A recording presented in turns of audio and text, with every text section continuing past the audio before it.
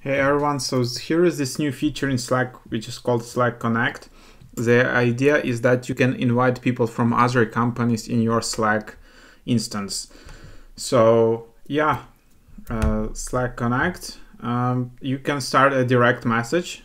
So just invite someone by email. It's available on all plans, including free plans. But if you want to create a channel, so if you want to invite up to 20 different companies in that channel and work in your Slack together, then it's a paid feature, but you can start a free trial. And then I don't know, like the conditions of that trial or something. So let's just create this Slack Connect channel. You can make it private, you can make it public. So something like that. Tap next. And there you have it. And then you just copy share link, and then you can just invite someone to this Slack Connect channel.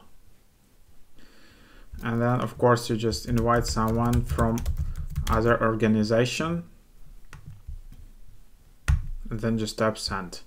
So yeah, again, this is the channel not for your organization.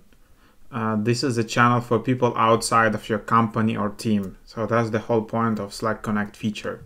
Because obviously for people in your team, you can just add a channel like this.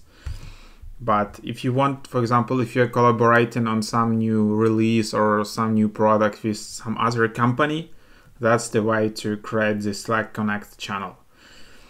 So yeah. So hope that is helpful. Thanks for watching, like and subscribe.